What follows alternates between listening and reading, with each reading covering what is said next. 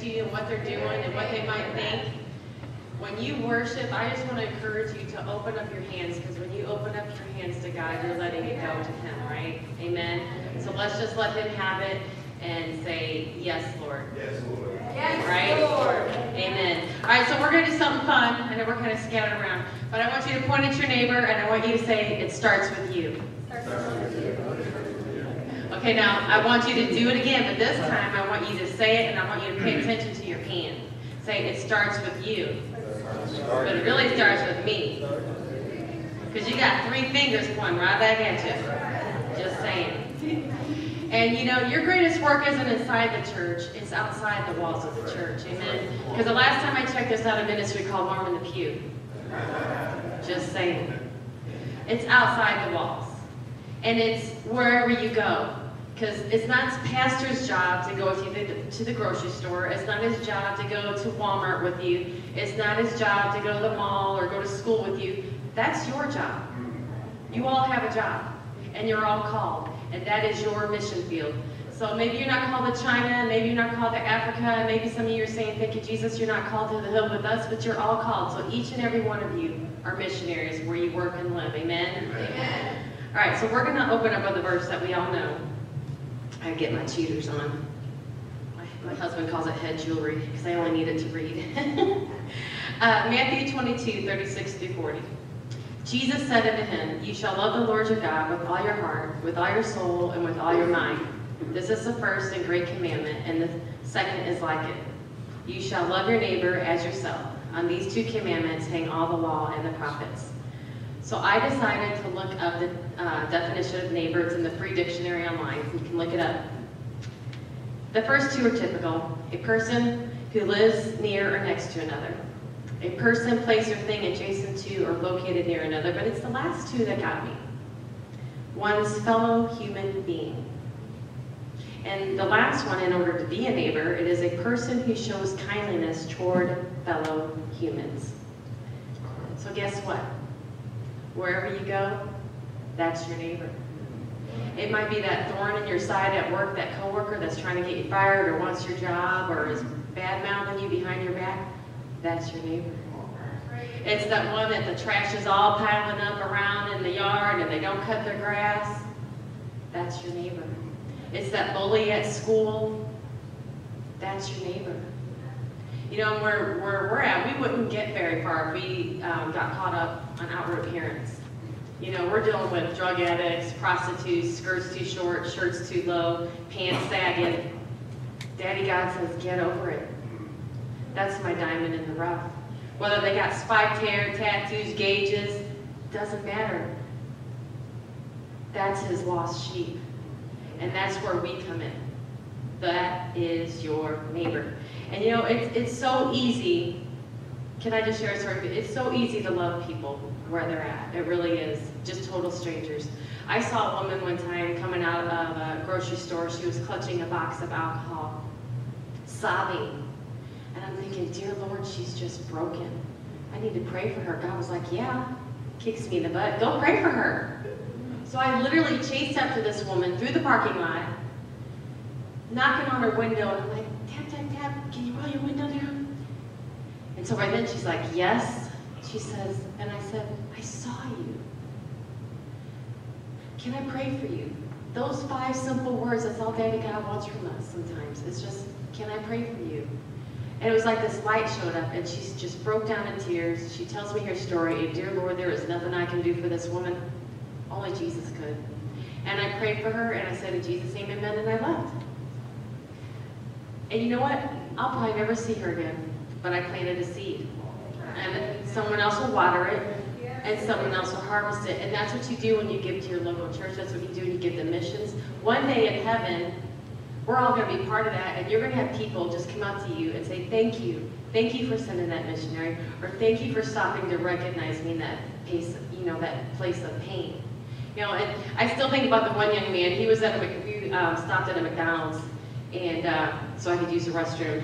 And he is just with a great attitude. He's picking up trash, and the trash is overflowing, and he's just got a great attitude. And he's smiling, and just you could just tell he's got a really sweet spirit about him. And I'm just watching, and I'm like, wow, what a great young man. So I walked over to him, I said, hey, I just want to bless you. I said, I just want you to know that Jesus loves you. And he's like, you don't even know. You don't even know. And I was like, no, what? He goes, I asked for God to give me a word today. I just needed some encouragement because I was ready to hang it up. I said, well, I just want you to know that he loves you and he sees you. And I said, and I just want to bless you. And I handed him some money. And you know what? I said, I just want to pray for you. He goes, well, I got to work. I said, that's all right. We can walk and pray. We walk to the trash and we walk back, you know? And that's all God wants. You know, and I tell the youth all the time, you got to be willing to step outside yourself, step across that chicken line, and get uncomfortable. Get outside yourself. Step out of that comfort zone. Because if you're comfortable, there's something wrong. God wants to use each and every one of us. And I'm telling you, you could blow the doors off of this place. You have got such a field. There are so many kids out here and families. And, you know, the world wants our children. So we're called to be salt and light. And I don't know about you, but if we're, you know, it talks about how if you don't stay salty, you're good for nothing. Well, I'm staying salty. I don't know about you, but I'm salty. So let's go out into the communities. Let's be the salt and light. Let's reach these lost children who have no one and families, and let's bring them back in because they're not going to just randomly walk in. They need you to be the hands and feet of Christ, to be a missionary where you work and live in your community, get involved in your school system, go to school board meetings, get involved in your local government, know what is going on in your community, and let's make a difference. Amen? Amen. God bless you.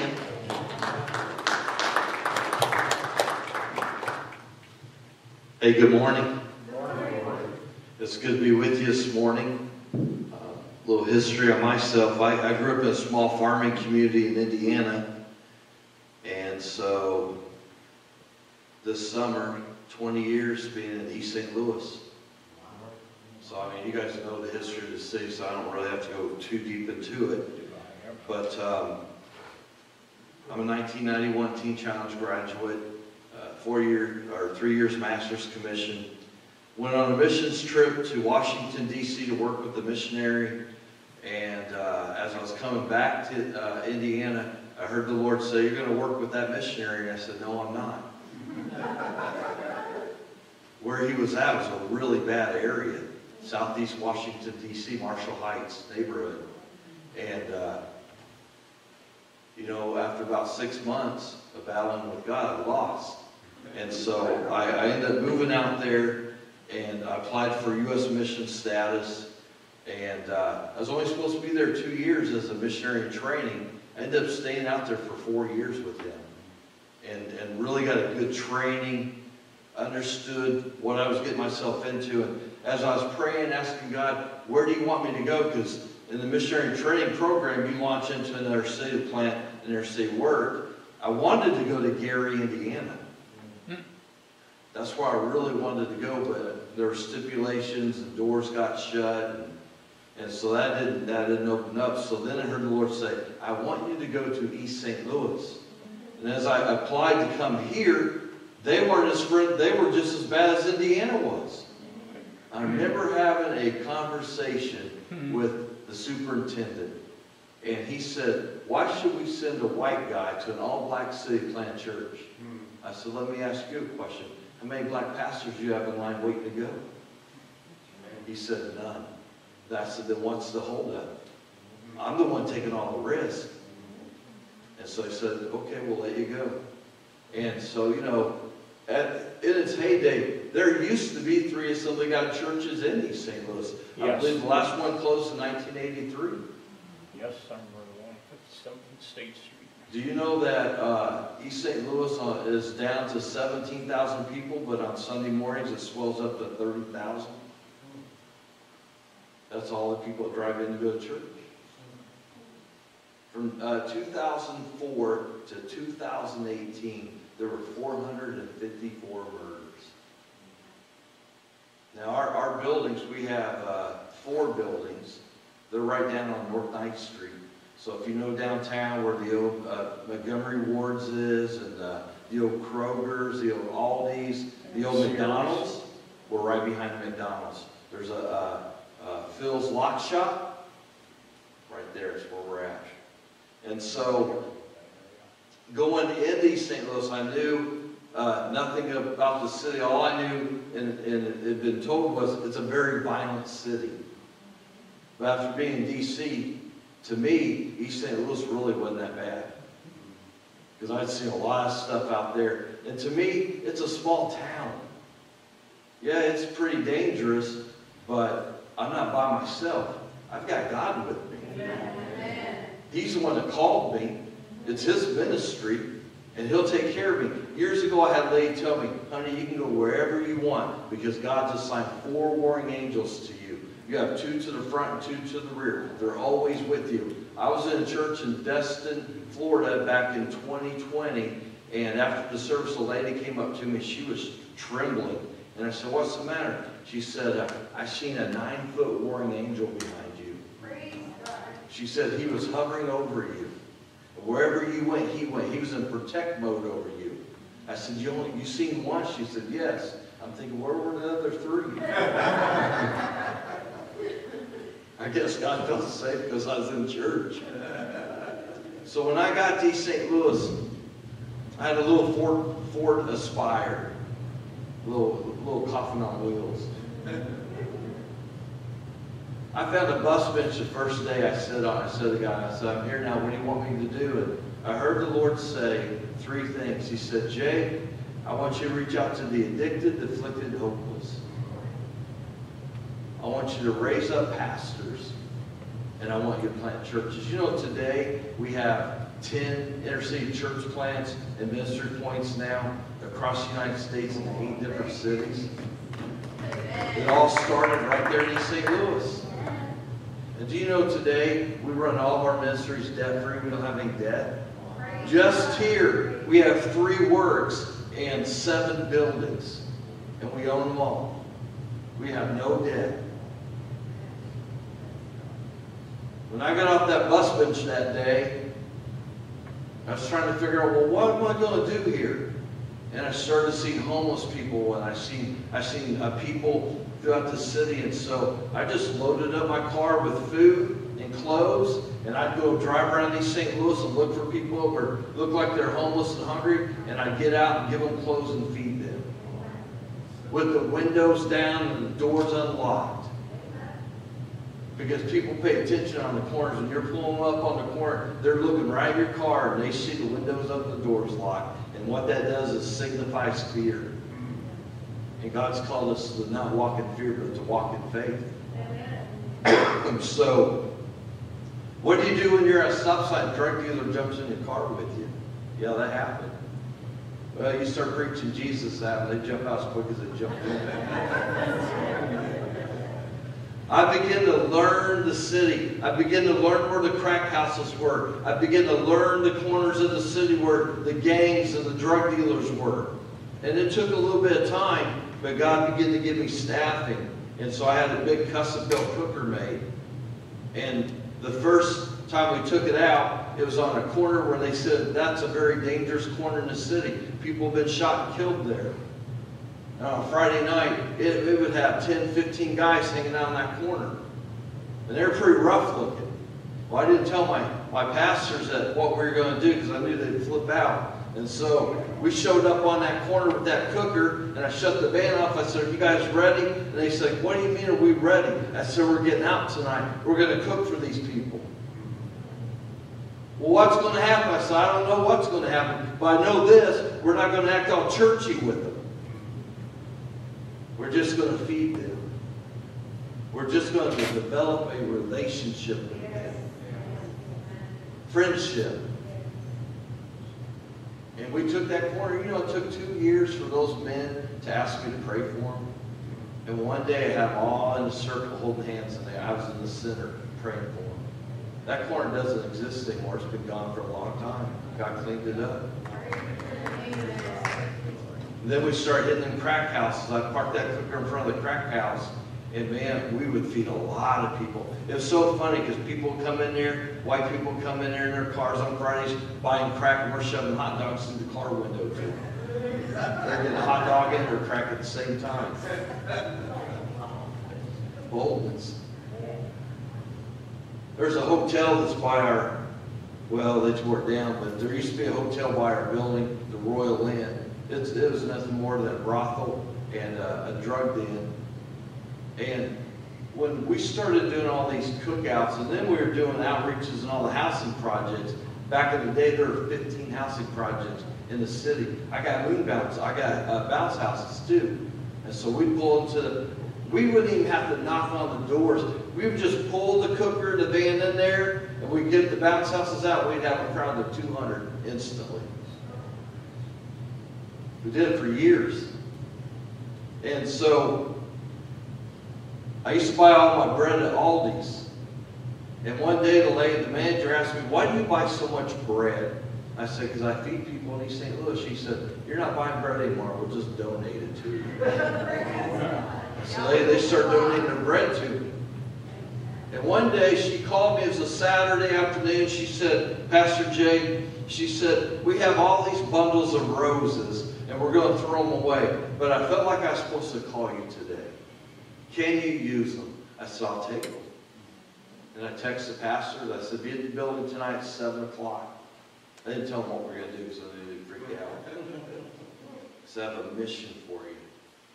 They got there and they're like, "What are we doing tonight, Pastor?" And I opened up that van. I said, "I got all these buckets of roses. And I've been wanting to go to the Royal Inn for a while.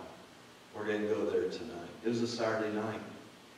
I said, "It's going to be real simple. We're going to go in. We're going to knock on the doors. When the ladies come, we're going to give them a bundle of roses. We're going to tell them that Jesus loves them. We're going to ask them if they want prayer. And we're going to invite them to church in the morning." Do you know what happened at a couple of those doors? Children answered the doors. Do you know what that means? Their kids are either seeing what their mom was doing or they're being locked up in the bathroom. Why would the church be there? We make it so complicated. We want to go to the easy places where God's calling us to the hard places. And we went, and we had a couple ladies, they did come to church. Matter of fact, the hotel was owned by these Indian couple.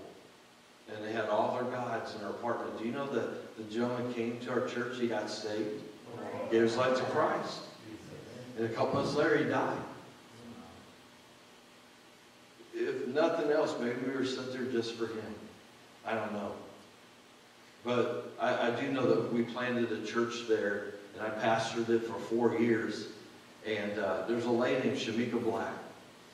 And when I got there in 2004, I met her in 2006.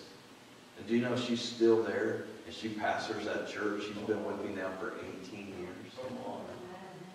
But here's what's really crazy. The last church that closed in East St. Louis, she was a little girl there. She was in Assembly of God Church. They transitioned, they left, they went to Swansea. And then when I come to East St. Louis to plant church, I got introduced to her, and I brought on. She was in one of those Jesus-only churches, so she wore skirts and no makeup. And I thought she's going to change real quick, because when you go in these abandoned buildings and these rats that look like little kittens come running across the floor, because there's homeless people living in those buildings, she's going to change real quick. But I'm not going to tell her to change. You will, Lord. And she changed. And when we launched that church, she was there. And now she's pastoring. That's like apostolic. That's like prophetic. That God knew when she was a little girl that one day we would come and plant the church and she would pastor it. If you get anything from this message today, this is what I want you to hear. I want you to hear this loud and clear. When the church reaches a place of brokenness for your city, then God will give you your city. You cannot reach your city until you understand why it's broken. You're a lighthouse in darkness. And some of you are tired. You're wore out. You're weary. But you're still here.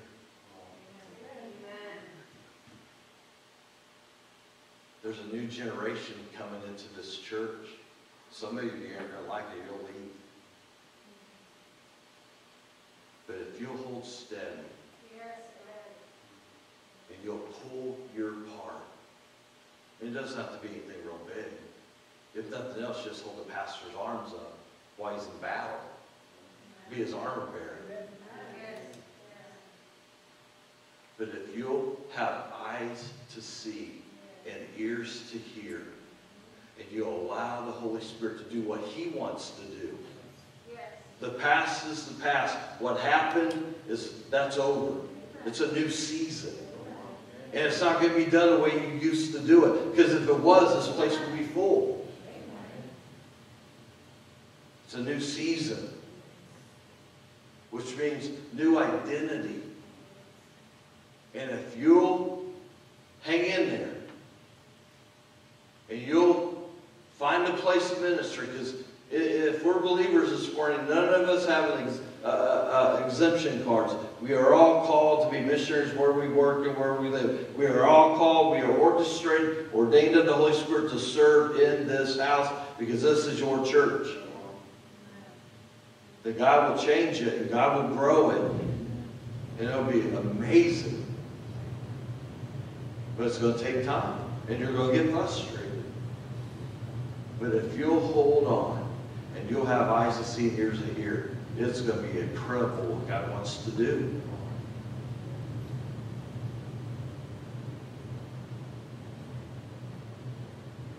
Faith will propel God's plan for your life, while fear will cripple you from ever taking your first step that requires action on your part.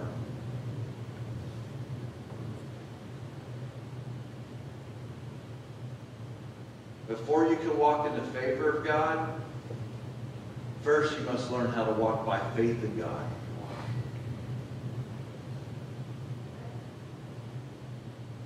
If you walk by faith with what God is wanting to do with this place, then his favor will rest on it. And it will grow by leaps and bounds. And you're going to get the people in here, they're going to cuss and probably be smoking and kicking cigarette butts outside your door. But you know what? It's not my job. It's not your job to change anybody. That's the Holy Spirit's job. It's our job just to love people where they're at. And if we'll just love them and encourage them, they'll keep coming back. But if we get all churchy on them, they ain't coming back. Just love them. I say it all the time. We have to love Jesus, and people love the hell out of him. Because people live hellish lives. After we launched that East St. Louis church, you know, when I got there, I'd been here 4 months. Well, not even that. I've been here 3 months. And the church in Edwardsville, the pastor called me up one day and said, hey, I want to have lunch with you. And so I met him for lunch. And he said, we want to invest in your ministry. Do you know that day he gave me a check for $18,000? He said, we want to help you buy a building. I bought my first 2 buildings for $15,000. They were in bad shape. People were like, what are you doing? One had fire in it. It was all boarded up. I said, you know, that's what we can afford, because they're seeing ministry cannot sustain debt. And God will work with it. And he did. They're beautiful buildings now. They weren't so much when we got them.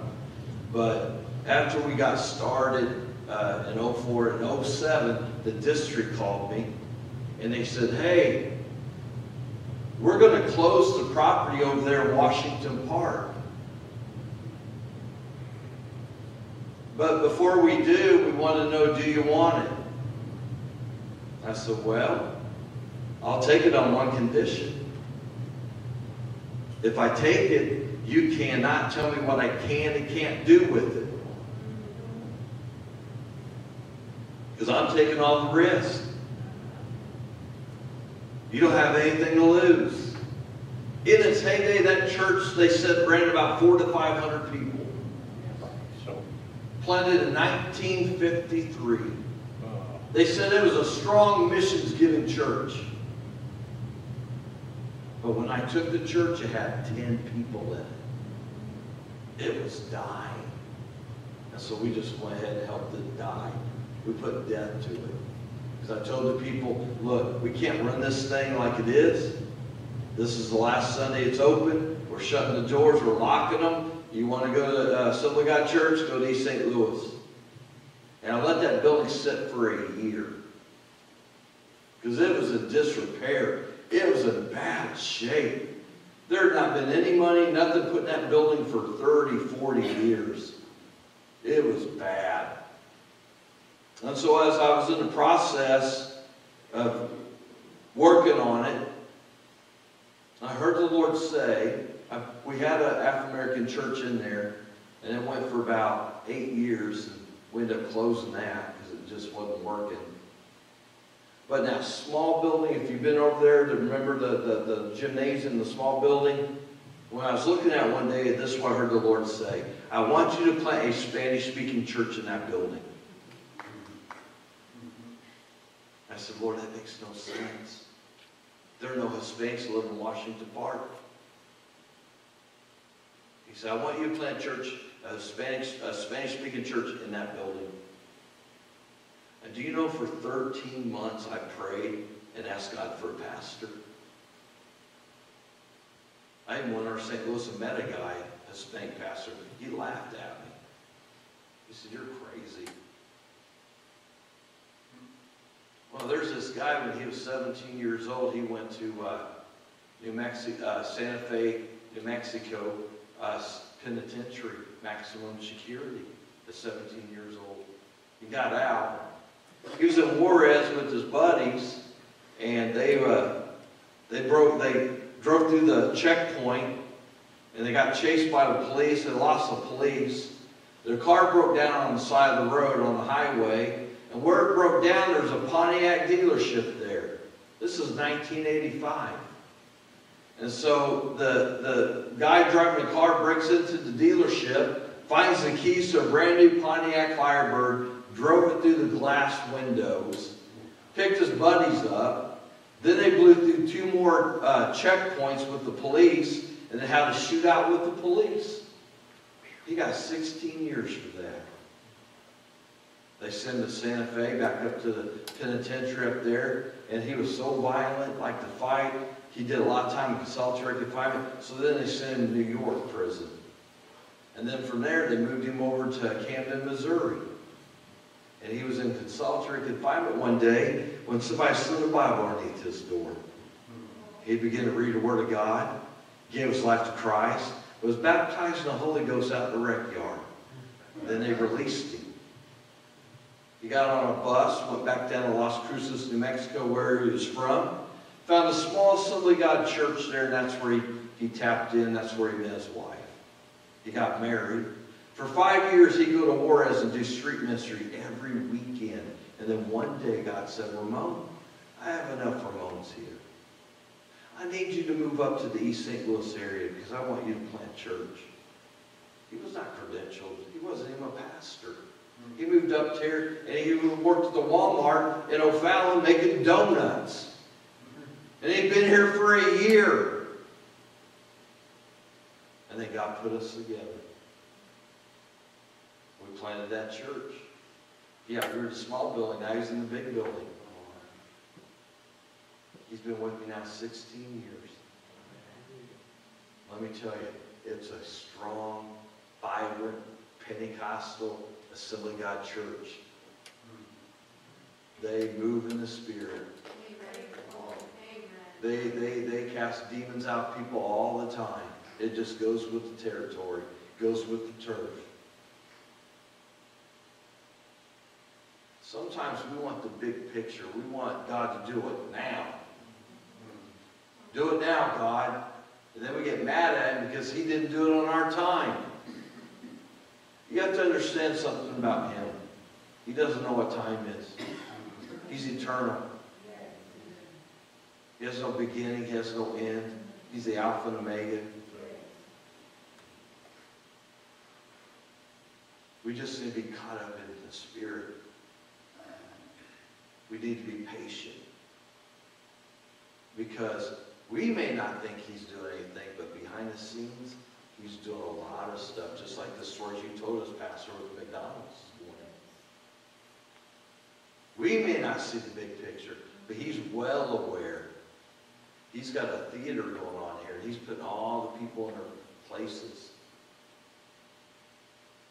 What would happen if 200 people just showed up on Sunday? You wouldn't be able to handle it. He's making us ready for the harvest. He's making us ready for the fields, because he's ready to harvest. This is nothing but a grain bin. After we launched the Hispanic church, I heard the Lord say, I want you to reach the Bosnians. I had no idea what he was talking about. Bosnians, what in the world are you talking about? He said, they're over the river. They're in St. Louis. So I researched it. The thing I understood was there are 10 Bosnian communities in the United States, but St. Louis has the largest one. There's 70,000 Bosnians here, and 90% of them are Muslim, and nobody was reaching them. Not in the Assemblies of God, and that bothered me. So all I said was, God, I'll do it. Send me the pastor. Do you know it took me 9 months to pray through? And one day I get a phone call from a guy named Andrew Austin from Janesville, Wisconsin. He says, give me your name and number, and heard that you're looking for somebody to reach the Bosnians. I said, what's your story? He said, my wife and I applied to be world missionaries in Bosnia. We were turned down. We were told we didn't have enough experience. So as we researched the Bosnian populations, we found out that St. Louis has the largest one, and we feel called to reach them. I said, congratulations, Andrew Austin. You are our church planner. He got quiet. And he said, wait a minute. How do you know that? You don't even know me. I said, Andrew, you called me. I didn't call you. Andrew, I've been praying for 9 months. He picked up the phone. Andrew, you're supposed to do this. If you don't do it, you'll be out of God's will, and he'll find someone else, and it'll just take that much longer. But if you decide to do it, I'll help you. So he agreed that day to do it. He moved his family here. He got national appointment. He's nationally appointed just like me. He got to the point, he got his budget raised. He said, we have to get a building. I said, look, you cannot go get a loan for a building. He said, what would we do? I said, if God doesn't show up or show out, buddy, we're in trouble. He has to do it. Well, how's he going to do it? I said, I don't know. But I do know this. We have 3 policies. If it's God's will, it's his bill. If you send it, we'll spend it. If it's free, it's me. Because we've had buildings given to us. We've bought buildings. But in everything, God's done it. It hasn't been anything I've done. And I said he'll do it again. And you know, he did it again. He used a company that you buy their decor in, a multi-billion-dollar company. And then he used a multi-billion-dollar ice cream company. Both the CEOs and their wives are Christians. They both sent checks for $50,000 each to us. We bought a building for $100,000 cash. And we opened up Bosnian International Outreach. And Andrew's still there. All these years later. That was back in 2011 when we started that. I heard the Lord say, I want you to plant an urban outreach in Cleveland, Ohio.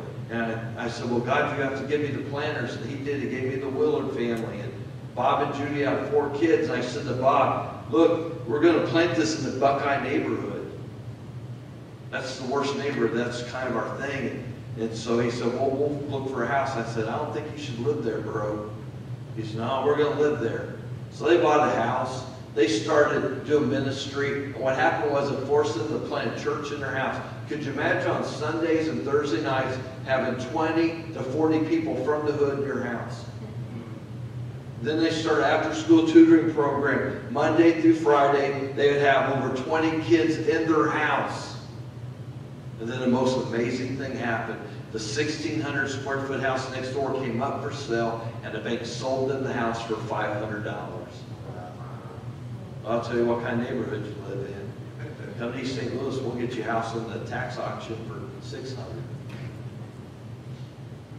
Did they know they were going to plant house church? No. You don't know what God wants to do here, but he does.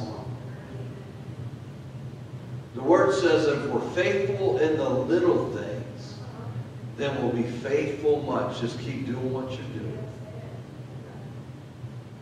We can't grow anything. It's His Spirit. The Spirit of God's what grows the church. We just have to play our part. After they planted the house church, the bank called Bob and said, look, we have this old tavern. It has a large building attached to it and a 2-bedroom apartment. We want to sell you the building. And Bob said, well, how much do you want for it? They said, we'll let you have it for $500. So they wrote the check out and bought the building. 6 months went by and the bank called Bob up and said, look, we want to talk to you and your wife. Can you come to the bank? And they go to the bank and the man says, look, we see all the ministry that you're doing in your neighborhood. And so we want to reissue you a check for $500 just to give you the building. You understand, the banks take our money, right? They don't give us money. But that's how the kingdom of God works. If we'll just be faithful with what God's telling us to do, then He will give the multiply. He will give us what we need to do the rest of the work. He can speak to a farmer that's a multi-millionaire sitting here. And just one service, write you a check for $100,000 or whatever. It's not our place to tell God how to do it. It's our place to do what He says. When He says to do it. Because He is the author of our faith. He's still writing the book. He's still finishing the last chapters of the church. And if we'll just be obedient, then we will see the harvest. We have an urban outreach in Covington, Kentucky. And it's what we call the Lord's Gym. It's a boxing gym. I don't have the stats for 23, but I know in 22 they did 20,000 meals. They helped 4,000 people get employment. And there was a guy for a short time, he had a run-in in that gym. And then he ended up our urban outreach in Phoenix, Arizona. We have an urban outreach in Phoenix. So we had a guy out there that planted it. The guy stayed for 3 years and he left. And so all of a sudden now, I'm stuck with this guy named Zippy Dirks.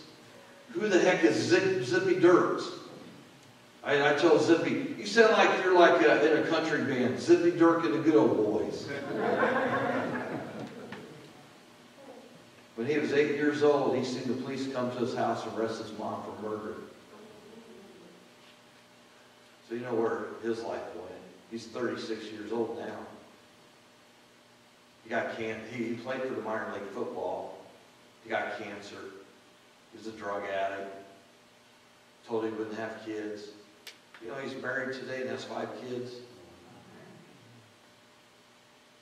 When the one guy was in Phoenix running that work, we were moving around and it drove me crazy. I said, dude, just pick a spot and stay. You can't keep moving around. But he left. And I got stuck with Zippy Dirks. And so I've spent the last 3 years working with this guy, mentoring him, training him. This year, we're only, 4 months in this year? This year they've already taken 477 people off the streets and put them in faith-based programs like Teen Challenge and Victory Outreach. They've taken women off the streets, women that had kids living in their cars homeless, put them in emergency housing. Last year they took 1,056 people off the streets, same thing. In 2022 when he took it over, 575 people. In the 3 years that he's been running urban outreach in Phoenix, they've taken 2,083 people off the streets, put them in the faith-based programs and emergency housing. He went from 1 campus now to 4 campuses. They have one in Central, Southeast, a discipleship gym.